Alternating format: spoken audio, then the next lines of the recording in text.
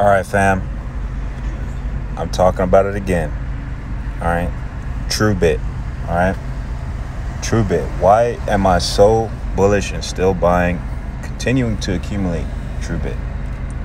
Well, if you look at TrueBit, right, look at the 3 month. It is literally just going sideways. That is super bullish. For one, the chart looks very bullish. Of course, that has to do with the whole market being up, right? But why am I so bullish on TrueBit? TrueBit is a scaling solution for Ethereum. We know that. You might be like, okay, but Matic does that too. There's some other projects that do that too. Here's the problem with those other standard layer 2 Ethereum scaling solutions. The problem is that they don't allow Ethereum to do anything new. And they're only specific to Ethereum, helping Ethereum scale. Here is why TrueBit is like the de facto scaling solution for Ethereum and other blockchains. That's right.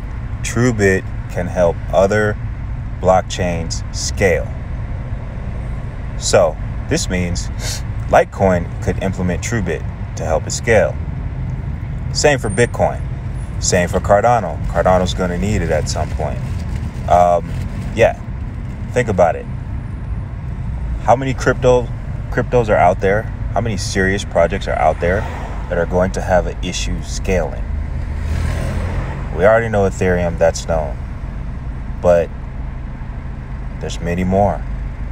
And who's the superhero that's going to show up in a, nice shiny suit and a cape? It's TrueBit. It's going to be TrueBit. Jason Chunch is the CEO of TrueBit, and he helped create Ethereum itself, right? And actually created the code that Ethereum runs on. This is a computation layer technology with TrueBit. Like it's not a scaling solution. It's so much more. It's going to allow Ethereum to do other things besides scale. It's not just limited to scaling. This is why I'm telling you, TrueBit is going to bring you massive returns. And also, yeah, there's 280 million total supply. And yes, they do have a minting mechanism where they create more tokens on the network, right? But they also have a deflationary mechanism built into the protocol too. So yes, TrueBit is also deflationary. So over time, it will mint and it'll also burn. For every one that's created and minted, 2 are burned and taken out of circulation forever.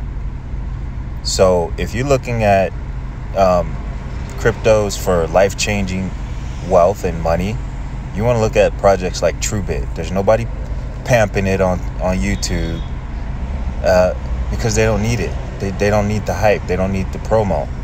You'll just wake up one day and TrueBit will just 10x. It'll just be like, it'll go from 30 cents to like $3 probably in like 2-3 days. And you'll be like, what the heck just happened? And seeing what NuCypher just did, which TrueBit is way bigger than NuCypher, it wouldn't surprise me if this thing ran up to like $5-10 in one day. Came back down to like $3 or $4 before it started going back up again. Yeah, like I'm super bullish on TrueBit, right? This is a computation layer. It is not just a scaling solution, right? It does things that Chainlink cannot do, right? I say that again, it does things that Chainlink cannot do. And hell, Chainlink may even implement TrueBit Protocol. I'm telling you guys, TrueBit Protocol is so huge. Like, if you want to literally put your money into a crypto that has not taken off yet, and can turn one of your dollars into 100, 50 to 100, if not more, TrueBit. Now, this is going to be a long game, so if you buy this, just put in your head, put it in your mind that I'm going to hold this for 3 to 5 years. I don't think it's going to take that long to pop.